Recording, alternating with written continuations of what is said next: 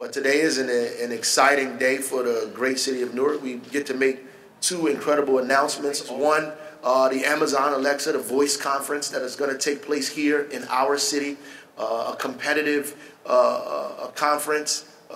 Our folks, thank God we got the right people, won it over, and now it's going to happen in the great city of Newark. And I think there's no better place for it to happen in our city, which is a burgeoning tech community. Also, we get to put some of these beautiful kiosks around our city to begin a journey that we've talked about for a while now of making Newark a smart city.